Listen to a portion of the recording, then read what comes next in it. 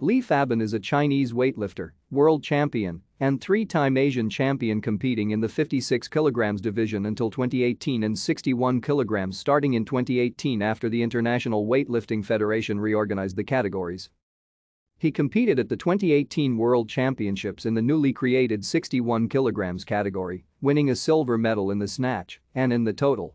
He competed at the 2019 Asian Weightlifting Championships in the 61 kg division, winning gold medals in all lifts. In 2021, he won the gold medal in the men's 61 kg event at the 2020 Summer Olympics in Tokyo, Japan. Thank you for watching. Like and subscribe if you would like to view more of our videos. Have a nice day.